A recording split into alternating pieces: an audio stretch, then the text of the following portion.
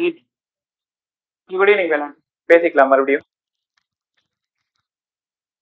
Topic alternative current. Alternative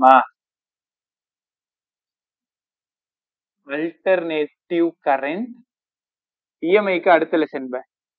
alternative current EMI. ஒரு விஷயம் புரிஞ்சுக்கோங்க, எப்பவுமே நீட் பிசிக்ஸ்ல மேக்னட்டிசம்னு தனியா ஒரு டாபிக். கொஞ்சம் கவனமா கவனி. ஃபர்ஸ்ட் படிச்சது மேக்னெட்டிக் எஃபெக்ட் ஆஃப் கரண்ட் படிச்சோம், மேக்னட்டிசம் அண்ட் மேட்டர் படிச்சோம், இஎம்ஐ படிச்சிட்டோம். ஏசி இருக்கு, இஎம் வேவ்ஸ் இருக்கு. ஸோ டோட்டலா 5 லெசன். அதுல இதுக்கு முன்னாடி எல்லா வருஷமும் குறைந்தபட்சம் 7 கேள்வி, அதிகபட்சம் 8 கேள்வி. கரெக்டா? ஸோ மினிமம் 7 கொஸ்டின் வச்சுக்கலாம். நம்ம இப்ப 7 4 28 வந்துருச்சு நமக்கு. அப்ப வெறும் மேக்னட்டிசம் டாபிக் மட்டும் படிச்சீங்கன்னா 28 எடுத்துலாம். என்னன்னா இவ்வளவு நாள் கவனிச்சு பார்த்திருப்பீங்க, இந்த லெசன்ல அதிகமா நீங்க பயன்படுத்தினது டைரக்ஷன். ஒத்துக்கிறீங்களா? மேக்னெட்டிக் எஃபெக்ட் ஆஃப் கரண்ட்லயும் டைரக்ஷன் இருக்கும், இஎம்ஐல நிறைய டைரக்ஷன் இருக்கும், ஏசில டைரக்ஷன் படிக்க போறோம். டைரக்ஷன்ல மட்டும் கவனமா லெசன் ஒண்ணுமே இல்லை, அவ்வளவு ஈஸி ஆயிடும். ரைட்டா? ஸோ பேட்சா படிக்கணும். எலக்ட்ரோஸ்டாட்டிக்ஸும் கரண்ட் எலக்ட்ரிசிட்டியும் ஒரு பேட்சா படிக்கணும், 5 கொஸ்டின். மேக்னட்டிசம் இந்த 5 லெசன் 2வது பேட்சா படிக்கணும், 7 கொஸ்டின். அப்ப என்னாச்சு? 12 கொஸ்டின் ஆயிடுச்சா? அப்போ ஃபர்ஸ்ட் வால்யூம்ல மட்டும் 12 கேள்வி முடிஞ்சிச்சா? செகண்ட் வால்யூம்ல ரே ஆப்டிக்ஸ் 5 17, மாடர்ன் பிசிக்ஸ்ல 5 இல்ல 6 23 கொஸ்டின் முடிஞ்சிச்சா? 12th 23, 11th 22 எப்பவுமே இதான் நீட் கொஸ்டினோட பேஸ். அப்போ நீங்க உங்க சப்ஜெக்ட்லயே ஸ்ட்ராங்கா இருந்தீங்கன்னா ஈஸியா 23 கொஸ்டின் தூக்கிட்டு ஓடியாந்துடலாம். அப்புறம் 11th எடுத்து ஓடியாந்துடலாம். ரைட்டா? 11th இப்போ உனக்கு பிரச்சனையே இல்லை, வெறும் ஃபார்முலா படிச்சுட்டு ப்ராப்ளம் சால்வ் பண்ண கத்துக்கிட்டாலே போதும். 11th அவ்வளவுதான். அங்க 12th இப்ப கான்செப்ட் படிச்சுன்னு இருக்கீங்க, ஃபார்முலாஸ் படிச்சுட்டு இருக்கீங்க, ப்ராப்ளம் ப்ராக்டிஸ் பண்ணிருக்கீங்க, ஒரு பக்கம் போர்டுக்கு படிச்சுட்டு இருக்கீங்க. இதுக்காக இன்னொரு முறை உட்காந்து நீங்க படிக்க கூடாதுன்றதுதான். ரைட்டா? நல்லா கத்துக்க ட்ரை பண்ணி. Alternative current, AC alternative, DC direct current. கொஞ்சம் கேப்ல கவனி, இந்த லெசன் அவ்வளவு ஈஸியா இருக்கு, 3 கிளாஸ் போதும் முடிச்சிடலாம். டிசி எப்படா இருக்கு சார்? டைரக்ஷன் ஆஃப் கரண்ட் கான்ஸ்டன்டா இருக்கும், மேக்னெட்டியூடும் கான்ஸ்டன்டா இருக்கும். டைரக்ஷன் ஆஃப் கரண்ட், இந்த மேக்னெட்டியூட் அண்ட் டைரக்ஷன் மாறாம இருந்ததுன்னா அதுக்கு பேரு டிசி கரண்ட். ஸோ டைரக்ஷன் இருக்கும், அவ்வளவுதான். சேஞ்ச் எல்லாம் எதுவுமே ஆகவே ஆகாது. இப்படி இருந்ததுன்னா அதுக்கு பேரு DC direct. Magnitude and direction changes continuously, அதுக்கு பேரு ஏசி. என்ன சார் சொல்றீங்க? இங்க ஒரு புள்ளி வச்சு கோடு போட்டீங்கன்னா இதான டைரக்ஷன், இங்க ஒரு புள்ளி வச்சு கோடு போட்டீங்கன்னா இதான் டைரக்ஷன், இங்க ஒரு புள்ளி வச்சு கோடு போட்டீங்கன்னா இதான் டைரக்ஷன். அப்ப என்ன கத்துக்கிறீங்க? இதுக்கு பேரு டான்ஜென்ஷியல் லைன். டான்ஜென்ஷியல் லைன் தான் டைரக்ஷன். இப்போ magnitude and direction changes continuously அப்படின்னா அதுக்கு பேரு அல்டர்னேட்டிவ் கரண்ட். நம்ம வீடுகளுக்கு வரக்கூடிய மின்சாரம் அல்டர்னேட்டிவ் கரண்ட். காம்போனன்ட்ஸ்ல பயன்படுத்துறது, கம்ப்யூட்டர், லேப்டாப், மொபைல், இதுல எல்லாம் பயன்படுத்துறது டிசி கரண்ட். உங்க எல்லாருக்கும் நல்லா தெரியும். ரைட்? இது அப்படியே இருக்கு. ஸோ உலக நாடுகள் 239 40 கூட வச்சு வேர்ல்ட்ல இருக்கக்கூடிய கண்ட்ரிஸ் 240 கண்ட்ரிஸ் ரஃபா சொல்றேன். எல்லா கண்ட்ரிஸுமே ஏன் ஏசிய மட்டும் பயன்படுத்துறாங்க, டிசிய பயன்படுத்தல? தெரியுமா என்ன காரணம்னா, இப்ப நம்ம வீடுகளுக்கு வரக்கூடிய கரண்ட் இருக்குல்ல, எவ்வளவு ஃப்ரீக்வன்சி தெரியுமா? நிறைய புது புது இன்ஃபர்மேஷன் கத்து கொடுக்குறேன். நீங்க மூஞ்சி அப்படி வச்சுட்டு கவனிச்சீங்கன்னா எனக்கே பேட்டரி லோ ஆயிடுச்சு. அதான் கொஞ்சம் நல்லா சுறுசுறுப்பா ஜாலியா கவனி. 58 ரைட்டா? நான் அசிங்கப்படுத்துறேன்னு நினைக்காது, எனக்கு நீங்க இப்படி இருக்காருன்னு பாடத்தை பிடிக்க மாட்டேங்குது. ரைட்டா? ஒரு எனர்ஜியோட சூப்பரா இருந்தாதால நிறைய பேச முடியும். 50 ஹெட்ஸ் நம்ம வீடுகளுக்கு வரக்கூடிய கரண்டோட ஃப்ரீக்வன்சி 50 ஹெட்ஸ். உங்களுக்கு பிடிச்ச எஃப்எம் சூரியனோ ஏதோ ஒண்ணு வச்சுக்கோங்களேன், அதோட ஃப்ரீக்வன்சி 93.5 மெகா ஹெட்ஸ்ன்னு படிச்சிருப்பீங்க. இது மெகா ஹெட்ஸ், இது வெறும் ஹெட்ஸ். அப்ப என்ன நடந்திருக்கு? ஃப்ரீக்வன்சியை உங்களால சேஞ்ச் பண்ண முடிஞ்சிருக்கு. பை ரொட்டேஷன் அதிகமாக அதிகமாக அதிகமாக ஃப்ரீக்வன்சி அதிகமாகுமா? இதே நீங்க டிசியை பயன்படுத்தீங்கன்னா ஃப்ரீக்வன்சி கிடையாது. ஏசியை பயன்படுத்தினா மட்டும்தான் ஃப்ரீக்வன்சியை உங்களால சேஞ்ச் பண்ண முடியும். ரைட்டா? வோல்டேஜ் 220 வோல்ட், 440 வோல்ட், 11 கேவி என்னன்னோ நம்ம சொல்றோம்ல. அப்போ வோல்டேஜை இன்க்ரீஸ் பண்றதுக்கு ஸ்டெப் அப் டிரான்ஸ்ஃபார்மரும், டிக்ரீஸ் பண்றதுக்கு ஸ்டெப் டவுன் டிரான்ஸ்ஃபார்மரும் யூஸ் பண்றோமா? இப்போ வோல்டேஜ் இன்க்ரீஸ் பண்ணலாம், டிக்ரீஸ் பண்ணலாம். எதுல மட்டும்? ஏசியில மட்டும். டிசியில என்ன பண்ண முடியாது. அதெல்லாம் சொல்லுங்க பாப்போம். ஏன் வேர்ல்ட் கண்ட்ரிஸ் எல்லாம் ஏசியை மட்டும் பயன்படுத்துறாங்கன்னா 2 மிக முக்கியமான காரணம். ஃப்ரீக்வன்சியை சேஞ்ச் பண்ண முடியும், ரெண்டாவது வோல்டேஜை சேஞ்ச் பண்ண முடியும், குறைக்க முடியும், அதிகப்படுத்த முடியும். அந்த ஒரு நல்ல காரணத்துக்காக மட்டும்தான் எல்லாரும் ஏசியை பயன்படுத்துறாங்க. டிசியை பயன்படுத்துறாங்க, கவனமா கத்துக்கணும். ரைட்டப்ப டிசி பிளக்ல வரைக்கும் வர்றது ஏசி.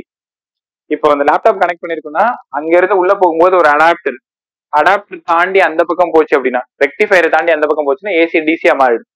லேப்டாப் அந்த காம்போனன்ட் ஃபுல்லா டிசியில தான் வேலை செய்யும். மொபைல் சார்ஜ் போடுறது எல்லா எலக்ட்ரானிக் ஐட்டமும் டிசியில மட்டும் தான் வேலை செய்யும். கரெக்டா? நீங்க பட் கனெக்ட் பண்றது ஏசியில கனெக்ட் பண்றீங்க. ரைட்? 7:05 தான் ஆகுது, 25 நிமிஷம் இருக்கு. சரிதான்? ரைட். ஏசி எப்படி சார் ரெப்ரசென்ட் பண்ற? கேட்ல கவனி. By alternative current. பை இதுல நிறைய விஷயம் கத்து கொடுத்தா நல்லா பாரு, அதனால பெரிய டயக்ராம் போடு. ஏசி எப்படி சார் ரெப்ரசென்ட்? பை இந்த இடம் ஜீரோன்னு உங்களுக்கு நல்லா தெரியும். கரெக்டா இந்த இடம் வரும்போது π/2ன்னு எடுத்துக்கணும். இந்த இடம் பைன்னு உங்களுக்கு தெரியும், இந்த இடம் 3π/2ன்னு தெரியும், இந்த இடம் 2πன்னு தெரியும். இதுக்கு பேரு ஒன் கம்ப்ளீட் சைக்கிள். இல்ல நல்லா சொல்லுங்க சார். ஒரு ஆசிலேஷன், ஒரு கம்ப்ளீட் சைக்கிள், ஒரு ஆசிலேஷன். நீங்க ஊஞ்சல் விளையாடி இருப்பீங்க, ரைட்டா? சோ என்ன நடக்கும்னா, இதான் ஊஞ்சல் வச்சுக்கோங்களேன். இப்போ ஊஞ்சல் வந்து ரெஸ்ட்ல இருக்கு. அந்த ஊஞ்சலை இப்படியே ஆசிலேட் பண்ணீங்கன்னா பாசிட்டிவ் மேக்சிமம் அகைன் மீன், நெகட்டிவ் மேக்சிமம் அகைன் மீன், இதான் ஒரு ஆசிலேஷன். கரெக்டா? இல்ல யாரையாவது வச்சு நீங்க ஆசிலேட் பண்ண போறீங்க, உங்க ஃப்ரெண்ட் அதுல உட்காந்துருக்காங்க அப்படின்னா, சோ அப்படி இழுத்து இங்க இருந்து விடுவீங்களா? விட்டீங்கன்னா இப்படியே போயிட்டு அகைன் இப்படியே வந்தா ஒரு ஆசிலேஷன். எல்லாம் ஒண்ணுதான். மீன்ல ஆரம்பிச்சு திரும்ப மீனுக்கு வர்றது, இல்ல பாசிட்டிவ் மேக்சிமம் எக்ஸ்ட்ரீம்ல இருந்து போயிட்டு திரும்ப எக்ஸ்ட்ரீமுக்கு வர்றது. எக்ஸ்ட்ரீம்ல இருந்து விட்டீங்கன்னா காஸ் யூஸ் பண்ணணும், மீன்ல இருந்து ஆரம்பிச்சீங்கன்னா சைன் யூஸ் பண்ணணும். ரைட்டா? எப்படி சார் இதெல்லாம் சொல்றீங்க? கேப்பாங்களேன். பார்த்தோன்னே தெரிஞ்சு போச்சு இது சைன் கிராஃப்.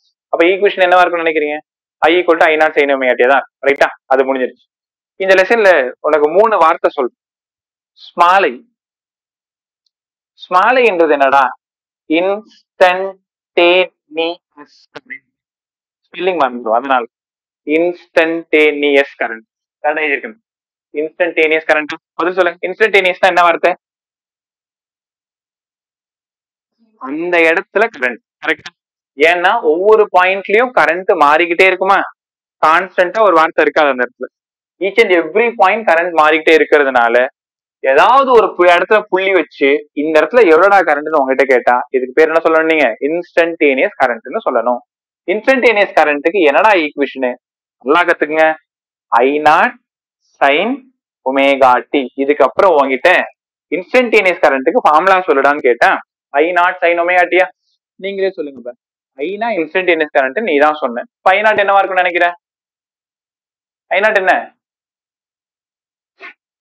I0 என்னடா? Maximum current. வாய தரங்கடா டேய். I0 maximum current. Omega angular ஃப்ரீக்வன்சின்னு சொல்லலாம், இல்ல ஆங்குலர் வெலாசிட்டின்னு சொல்லிட்டோம். D time பீரியடா?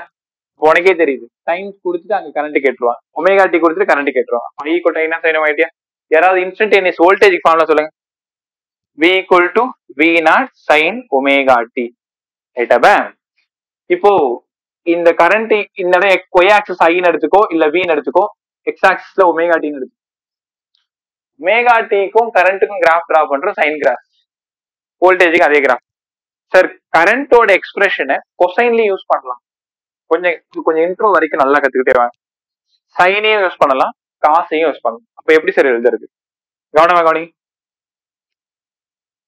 இப்ப கரண்டோட எக்ஸ்பிரஷனை நீங்க சைன் ஃபங்க்ஷன்லயும் சொல்லலாம், காஸ் ஃபங்க்ஷன்லயும் சொல்லலாம். ஆனா நீங்க பெரும்பாலும் உங்க புக்கு ஃபுல்லா சைனை வச்சே தான் சொல்லி கொடுத்துருப்பாங்க. காசை வச்சு பயன்படுத்தலான்ற வார்த்தையை மட்டும் தெரிஞ்சுக்கோங்க. I = I0 cos ωt. V = V0 cos ωt. இதற்கான கிராஃப் எப்படி சார் இருக்கும்? ωt 0வா இருக்கும் பொழுது I0 இருக்கும். உனக்கு நல்லா தெரியும் இல்லையா? இந்த இடம் 0, 90, 180, 270, 360. நல்லா கத்துங்க. இங்க பாரு. அப்ப கரண்டோட எக்ஸ்பிரஷனை ரெண்டு ஃபங்க்ஷன்லயும் யூஸ் பண்ண முடியும். சைன்லயும் யூஸ் பண்ணலாம், காஸ்ட்லயும் யூஸ் பண்ணலாம். நான் சொன்னது ஒரு ஞாபகம் இருக்கா? அந்த ஊஞ்சலை மெயின் பொசிஷன்ல இருந்து ஆசிலேட் பண்றீங்கன்னா பாசிட்டிவ் மேக்சிமம் E0 இந்த இடம், again 0, again minus E0, again 0. ஒரு ஆசிலேஷனா? நல்லா புரிஞ்சிருக்கும் பாருங்க. என் கையை மட்டும் பாரு. இது ஒரு ஆசிலேஷனா? இதுக்கு என்ன ஃபங்க்ஷன் யூஸ் பண்ணணும்? சைன். அதே ஊஞ்சல எக்ஸ்ட்ரீம் கொண்டு போயிட்டேன், இப்ப ரெடியா இருக்கு. ரைட்டா? நான் ஒமேகா டி 0வா இருக்கும்போது மேக்ஸிமமா இருக்கா? பாருங்க, ஒமேகா டி 0வா இருக்கும்போது மேக்ஸிமமா இருக்கா? அந்த ஊஞ்சல விட்டுட்டேன் நான். அப்போ இப்படியே வந்து திருப்பி அங்க போனா ஒரு ஆசிலேஷனா, உன் விருப்பம். நீ சைன் ஃபங்க்ஷன்லயும் கரண்ட் எக்ஸ்பிரஸ் பண்ணலாம், காஸ் ஃபங்க்ஷன்லயும் எக்ஸ்பிரஸ் பண்ணலாம். ரைட்டா? இப்போ கரண்ட்டுக்கு என்னடா equation? Sir I equal I0 sine omega சொல்லலாம், காஸ் ஒமேகா சொல்லலாம்.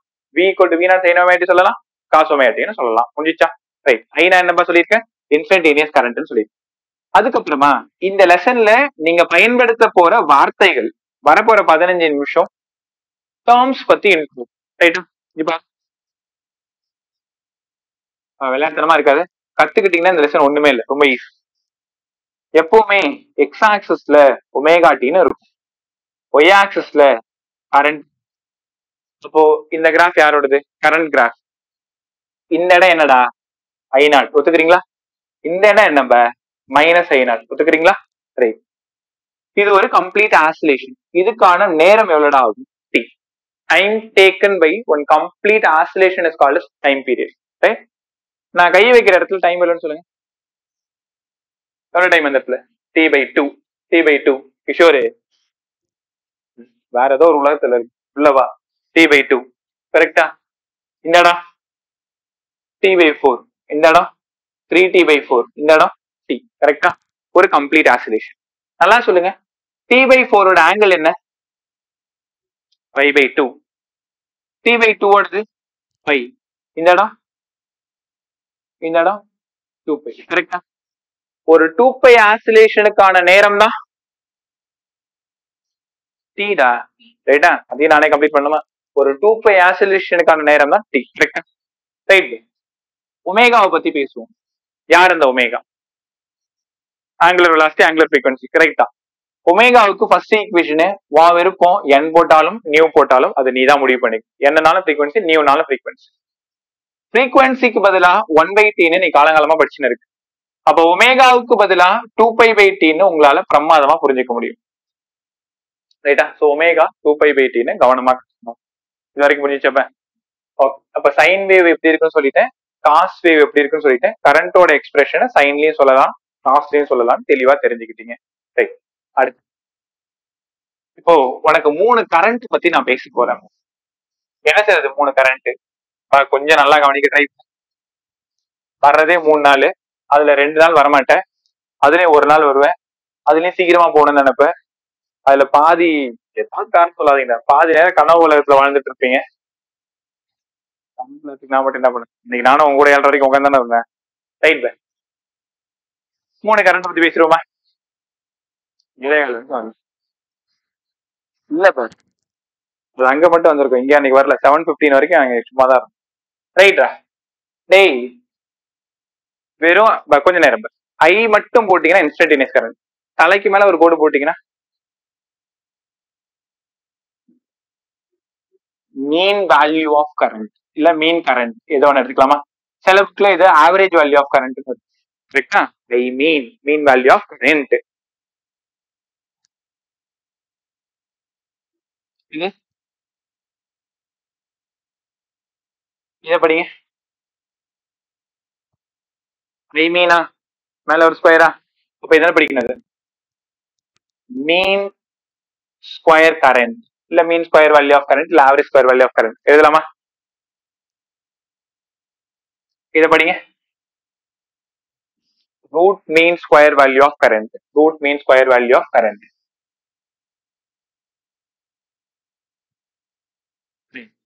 கவனமா இருக்கும். இந்த 3 கரண்ட் மட்டும் கத்துக்கிட்டா லெசனை முடிச்சிடும்.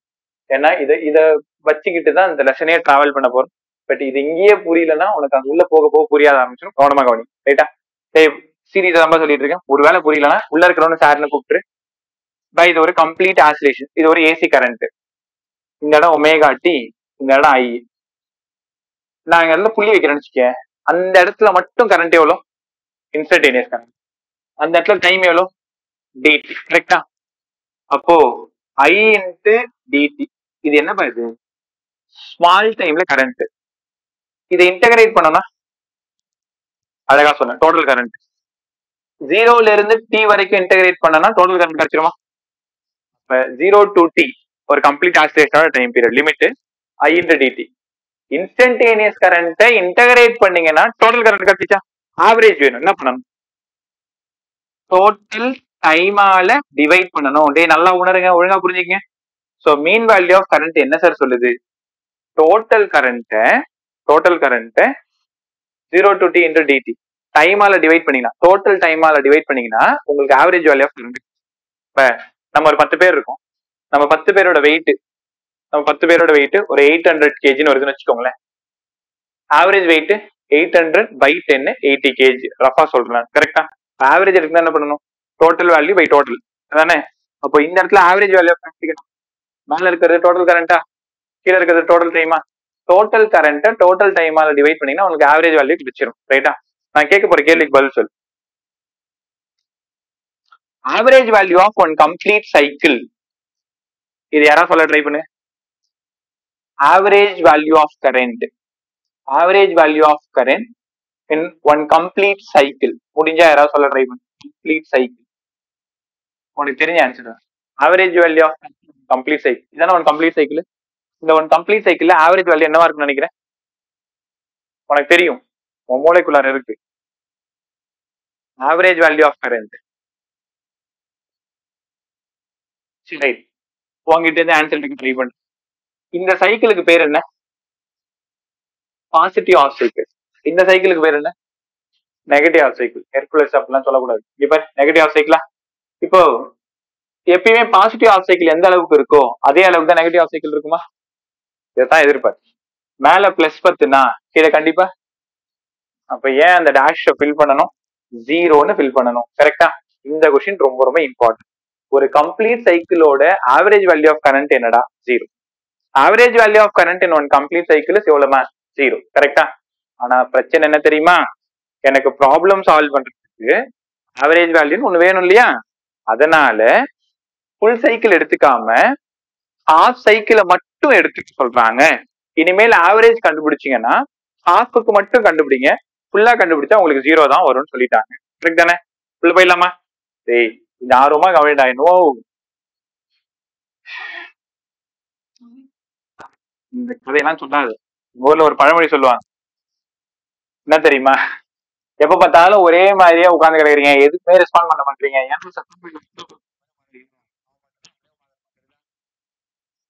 செத்தவங்க கையில வெத்தலை பாக்கு கொடுத்தா என்ன? செத்தவங்க கையில வெத்தலை பாக்கு கொடுத்தா என்ன கொடுக்கலாம்? நான் வெத்தலை பாக்கு அப்படியே தான் இப்படியே உட்காந்து என்னதான் கிட்டத்தட்ட நான் அப்படி சொல்லக்கூடாது, ஆனா அந்த மாதிரி தான் நீங்க உட்காந்துருக்கீங்க. ஒரு பதில் வர மாட்டேங்குது, இன்டராக்ட் பண்ண மாட்டீங்க, பேச மாட்டீங்க, ஆச்சர் பண்றீங்க. இது என் கிளாஸ் ரூமா இருந்தாலும் தூக்கி போட்டு மெரிச்சிடும். நான் டியூஷனா இருக்கேன். கவனமா கவனி. இது எங்க போறோம்? ஆவரேஜ் வேல்யூக்கு போயிடலாமா? ஆவரேஜ் வேல்யூ ஆஃப் கரண்ட் கண்டுபிடிக்க போறோம். திரும்பவும் சொல்றேன், இதே மாதிரி மூஞ்ச வச்சுக்காத, ஒழுங்கா வச்சுட்டு கவனி. கொஞ்ச நேரத்துக்குள்ள மாத்திடுறீங்க. ஆப்போசிட்ல இருக்கிறவன் எப்படி இருக்கணும், அப்பதான் எனர்ஜி நல்லா இருக்கும். நீங்க மாட்டு இப்படியே உட்காந்துன்னா average value of current. Average value of current கொஞ்சம் கேர்ஃபுல்லா கவனி. ஸ்கூலுக்கு போனது யாருக்கா சொல்லி கொடு. இது பாசிட்டிவ் ஹாஃப் சைக்கிள். கரெக்டா? Negative half cycle. நான் என்ன பண்றேன்னா, எனக்கு ஆவரேஜ் வேல்யூ 0 ஆயிடுச்சு. ப்ராப்ளம் சால்வ் பண்றதுக்கு ஆவரேஜ் வேல்யூன்னு ஒண்ணு வேணும் எனக்கு. அப்ப நான் என்ன பண்றது சொல்றேன், எல்லா சயின்டிஸ்டும் சேர்ந்து என்ன சொல்றாங்கன்னா, ஹாஃப் சைக்கிள் மட்டும் ஆவரேஜ் கண்டுபிடிச்சிங்க, அதை நீங்க ஆவரேஜ் யூஸ் பண்ணீங்கன்னு சொல்றேன். இப்ப இதையும் நீ தான் கண்டுபிடிக்க போற. செகண்ட் வேர்ல்ட் ட்ரை பண்ணு. பீரியட் எவ்வளவு? T/2 தானே? இங்க பாருங்களேன், I mean equal to 0 to T/2 I0 sin omega t into dt by 0 to T/2 dt. நான் ஒரு ஸ்டெப்பை குறைச்சிருக்கேன், உங்களுக்கு புரிஞ்சிருக்கும். இது I into dt, அதனால இங்க I0 போட்டுனா இடம் இல்ல. integral of dt t, upper limit T/2. அப்போ இந்த இடம் T/2 மாறலாமா? கரெக்டா? மறுபடியும் இடம் பத்தாது, அதனால இத 2/t எழுதிக்கலாமா?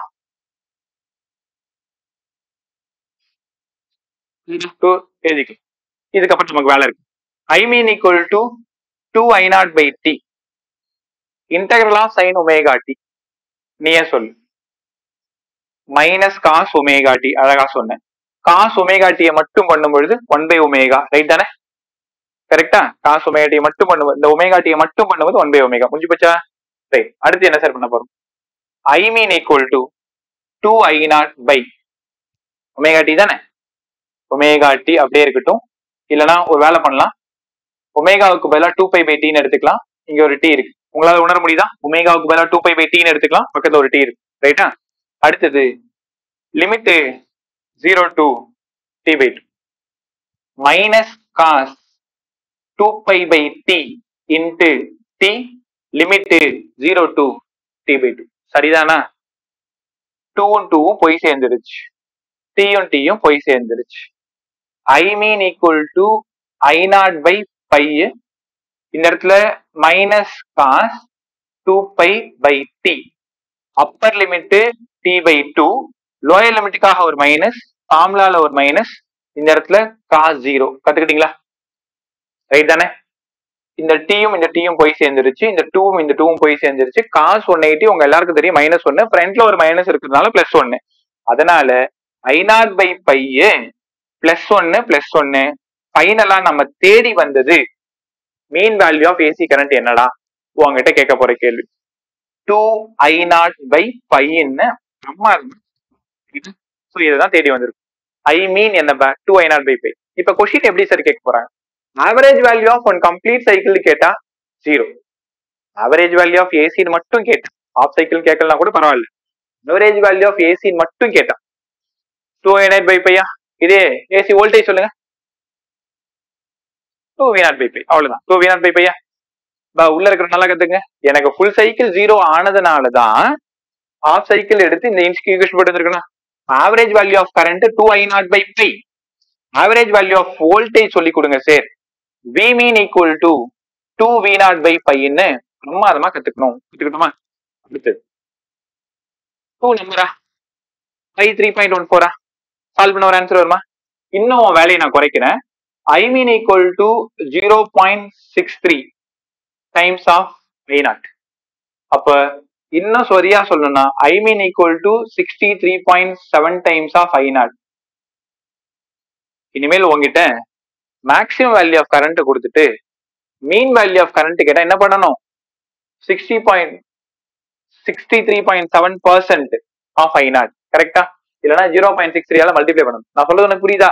கொஸ்டின் பேப்பர்ல மேக்ஸிமம் வேல்யூ ஆஃப் கரண்ட் கொடுத்துறாங்க, மீன் வேல்யூ ஆஃப் கரண்ட் கேட்கறாங்க, என்ன பண்ணுவீங்க? 63%, 100 ரூபா மீன் வேல்யூ ஆஃப் கரண்டா, ஆவரேஜ் எவ்வளோடா? 63.7. சொல்ல புரியுதா? 200 ரூபா மீன் வேல்யூ ஆஃப் கரண்ட், 63, 163, 126, ரைட்டா? சோ அழகா சொல்லலாம் I mean equal to 63.7 times of I0. அதே மாதிரி V mean equal to 63.7 times of I0 V0 கவனமா கத்துக்கணும். நிச்சயமா டெரிவேஷன் தேவைன்னா பாத்துக்கலாம். சோ இல்லைன்னா நம்ம நோட்ஸ்ல இருக்கு, நம்ம ரிட்டன் நோட்ஸ் இருக்கு இல்லையா, இதுல இதே டெரிவேஷன் தான் போட்டு வச்சிருக்கேன், பிரச்சனை இருக்காது. கான்செப்ட் மட்டும் புரியுதா?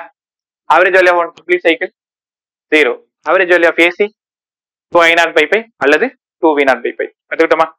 ஃபர்ஸ்ட் கரண்ட் நான் சொன்ன மாதிரி முடிச்சிட்டேன், மீன் வேல்யூ ஆஃப் கரண்ட் முடிச்சிட்டேன். ரெண்டாவது கரண்ட் என்ன சொன்னேன்? Mean square value of current சொன்னேன். 2 கரண்ட் மட்டும் முடிச்சுட்டு நீங்க போயிட்டே இருக்கலாம், அவ்வளவுதான். Mean value of current I0/π, 2I0/π, 2V0/π. Okay, அடுத்தது mean square value of current. கேப்ல கவனி, நல்லா கவனி.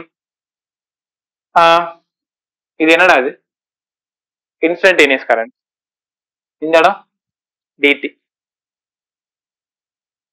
இன்ஸ்டன்டேனியஸா ஸ்கொயர் பண்ணிருக்க dt. இது என்னது? Total mean square current, total square current. இப்ப டோட்டல் வார்த்தை வருது, mean square value of current, கரெக்டா? Mean square value of current I mean square, அவ்வளவுதான். I mean square. வழக்கம் போல என்ன பண்ணணும்? ஐக்கு பதிலா I0 sin ωt whole square into dt, அதுக்கப்புறம் sin ஸ்கொயர் ωt, அதுக்கப்புறம் அதை இன்டகிரேட் பண்ணணும், எடுத்துட்டு வரணுமா? இந்த இன்டகிரேஷன் உங்களுக்கு தேவையில்ல, உங்களுக்குமே டெரிவேஷன் வேணாம்னு சொல்லியிருப்பாங்க. I0²/2. அப்ப தெளிவா சொல்லுங்க, I mean square equal to I0²/2, V mean square equal to V0²/2. இதை ரெண்டுத்தையும் ஒழுங்கா எழுதிக்கோங்க, அவ்வளவுதான். Mean square value of current I0²/2, mean square value of voltage V0²/2, right?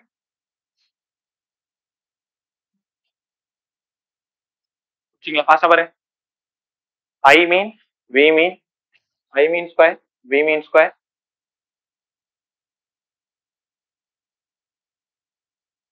அடுத்தது கிளைமேக்ஸ் இந்த இடம் தான். IRMS தான் அதிகமா பயன்படும். IRMS, VRMS. Root mean square value of current, that is RMS. Root mean square value of current. பார்த்தலாமா? என்ன sir சொல்லுது? Root mean square. இதை படிங்க பே. இது என்னது? I mean. இது mean square. இது root mean square. இப்போ ஆன்சர் உனக்கு தெரிஞ்சிருக்கும். I mean ஸ்கொயருக்கு தோ தான் கத்து கொடுத்தீங்க I0 ஸ்கொயர் பை 2. இதுக்கு ரூட் எடுத்துட்டோமா? இப்போ மேல ஸ்கொயர் இருக்கா? அவ்வளவுதான். இப்போ இனிமேல் சொல்லுங்க பார்க்கும். IRMS என்னடா formula? I0 by root 2. VRMS என்னடா ஃபார்முலா? V0 by root. அவ்வளவுதானே? VRMS V0 by root 2, IRMS I0 by root. இப்போ இன்னொரு சிக்கல் பே. இதுக்கு நம்ம வேல்யூ சொல்லணும். ஒரே நிமிஷம் நான் எழுதிறேன், அப்புறம் நீங்க எழுதலாம். IRMS equal to I0 by root 2. கவனமா கவனி. ரூட் 2 1.41 1 by 1.41 சால்வ் பண்ணீங்கன்னா 0.707 I0. இன்னும் சரியா சொல்லினீங்கன்னா 70.7% ஆஃப் I0. பதில் சொல்லுங்க. IRMS வேல்யூ ஆஃப் கரண்ட் மீன்ல இருந்து எவ்வளவுடா இருக்கும்? 70% இருக்கும். ஆவரேஜ் 63%. சூப்பரா. இப்போ மேக்சிமம் 100 ரூபாய்னா மீன் எவ்வளோ? 63 ரூபா. IRMS எவ்வளோ? 70 ரூபாய். ரைட்டா? அதே மாதிரி VRMS கத்து கொடுங்க சார். 0.707 டைம்ஸ் ஆஃப் I0 இல்லனா 70.7% ஆஃப் V0. Sorry V0. கரெக்டா? இது ரொம்ப ரொம்ப இம்பார்ட்டன்ட். இப்ப இந்த மூணு விஷயத்தையும் நம்ம ஒரே கிராஃப்ல காமிக்க போறோம். நான் கேட்கறது பதில் சொல்லுங்க. I0க்கு பேர் என்ன? Maximum value of current. I மீனுக்கு பேர் என்ன? Mean value of current. IRMSக்கு பேர் என்ன? Root mean square. இது எல்லாத்தையும் நம்ம ஒரு கிராஃப்ல காமிக்க கேப்ல கவனி. 2 நிமிஷம். சோ 3 கரண்டோட இன்ட்ரோ முடிஞ்சது இல்லையா? அதை விட பெரிய சிக்கல் என்னன்னா, பாருங்க இது வந்து ஒரு கம்ப்ளீட் ஏசி. நான் கோடு போற இடம் என்னன்னு நீங்க கண்டுபிடிங்க. இதுக்கு நேரம் கோடு போட்டா இது என்னடா கரண்ட்? Maximum current. அழகா சொன்ன -I0 பிளஸ் I0. ரைட்டா? நான் திரும்ப ஒண்ணு கவனமா கவனிக்க சொல்றேன். இந்த இடம் கரெக்டா பாதின்னு வச்சுக்கலாமா? பாதி. நான் இந்த இடத்துக்கு நேரா கோடு போடுறேன். இது என்ன கரண்டா இருக்கும்னு நினைக்கிறீங்க? இந்த கரண்ட் என்ன கரண்டா இருக்கும்னு நினைக்கிறீங்க? இதுக்கு நேரா இருக்கிற கரண்ட் என்ன கரண்டா இருக்கும்? வீணா ஆரம்பிச்சா ஏன் ஆரம்பிச்சு? அதுதான் 70%. கரெக்டா? நான் தான் இது 50ன்னு சொல்லிட்டேன்னா, பக்கத்திலே இந்த இடத்துல கோடு போட்டீங்கன்னா இது என்னவா இருக்குது? மீன் வேல்யூ ஆஃப் கரண்டா இருக்குமா? 63 ரூபாய்கிட்ட கோடு போட்டீங்கன்னா மீன் வேல்யூ ஆஃப் கரண்ட். 70 ரூபாய்கிட்ட கோடு போட்டீங்கன்னா RMS வேல்யூ ஆஃப். அப்போ இந்த இடம் என்னடான்னு கேட்டீங்கன்னா, சார் இந்த இடம் IRMS சார், இதுக்கு நேரா கோடு போட்டீங்கன்னா I மீனுங்க சார். அதனாலதான் ஒரே கிராஃப்ல எல்லாத்தையும் காமிக்கலாம்னு சொன்னேன். IRMS equal to 70.7%, I mean equal to 63.7. சூப்பரா கத்துக்கிட்டீங்களா? நல்லா கத்துக்கிட்டா புரிஞ்சிச்சா? இப்போ ஒரு சின்ன question. Measured value of voltage 220 volt. இந்த சம்ம கவனமா கவனி. measured value of voltage 220 volt. Find the maximum voltage. உங்ககிட்ட ஒரு கேள்வி கேட்க குழப்பிக்காத, ரொம்ப easy. measured value of voltage உங்க கொஸ்டின் பேப்பர்ல 220 volt ஒரு கொஸ்டின் கொடுத்துட்டாங்க. மேக்ஸிமம் கேட்கறாங்க. என்ன ஃபார்முலா யூஸ் பண்ணுவீங்க? நான் சொன்னது வோல்டேஜ். ஒரே ஒரு இன்புட் தான் கொடுத்துருக்கு. measured value of voltage. இதுல ஒரு பெரிய ரகசியமே மறைஞ்சிருக்கு. கண்டுபிடி. சூப்பரா சொன்னீங்க. RMS. RMS சொன்னியா? சொன்னா குட். கால உள்ள நெஞ்சமானமே உள்ள. measured value of voltage அப்படின்னா RMS ஆகும். சத்தமா சொல்றேன், ரெண்டு பக்கம் பட்ஸ் இருக்கு. measured value of voltage 220 volt. நல்லா கத்துங்க. உங்க கொஸ்டின் பேப்பர்ல எங்கெல்லாம் மெஷர்டுன்னு பாக்குறீங்களோ அதெல்லாம் RMS. RMS 220 கேக்குறது மேக்ஸிமமா என்ன ஃபார்முலா யூஸ் பண்ணணும் சொல்லு? VRMS equal to V0 by root 2. யார கேக்குறேன்? V0 கேக்குறேனா? அப்ப V0 equal to VRMS into root 2. VRMS எவ்வளோ? 220. அப்ப 220 into 1.41. 1.41 கரெக்டா 311 வோல்ட் 311 வோல்ட். அப்ப நம்ம வீட்டுக்கு வரக்கூடிய மின்சாரத்துல மேக்சிமம் வோல்டேஜ் எங்க போச்சுன்னா 311 வோல்ட். ஏய் நம்ம வீட்டுக்கு வோல்டேஜ் வருதுன்னு வச்சுக்கேன், இந்த வோல்டேஜ் எப்படி தெரியுமா வரும்? இப்படியே வந்துகிட்டே இருக்கும், இப்படியே வந்துகிட்டே இருக்குமா, அந்த பீக் தான் மேக்சிமம். நான் பிளக்ல ரெண்டு வோல்ட் மீட்டரை கனெக்ட் பண்ணி பாக்குறேன், 220 வோல்ட் காமிக்குது. அப்ப இதுதான் யாருங்க? ஆர்எம்எஸ். கரெக்டா? நீ கண்ணால பாக்குறது தானே RMS. Measured value of voltage தான் ஆர்எம்எஸ். ஆர்எம்எஸ் வச்சுக்கிட்டு மேக்ஸிமம் கேட்டா எங்க இருந்து போவீங்க? IRMS equal to ஐநாட் by root, VRMS equal to விநாட் by root. அப்போ மெஷர்டு வேல்யூன்னு உங்க கொஸ்டின் பேப்பர்ல இருந்தாலே அது நீங்க என்னன்னு புரிஞ்சுக்கணும், ஆர்எம்எஸ் புரிஞ்சுக்கணும். எடுத்துக்கிட்டீங்களா? சீக்கிரம் முடியாது. ஸோ 3 கரண்ட் இன்ஃபார்ம் முடிஞ்சிருக்கு. ரைட், முடியுங்க.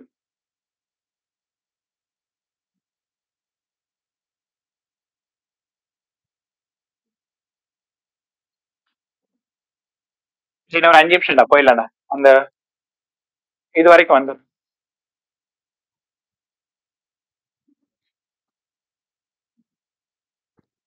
மழை வருது. கார்ல தானே போறேன், நடந்து போறேன். இந்த பைக்ல போறியா இல்ல சைக்கிள்ல போறியா? மழை எங்கடா வருது?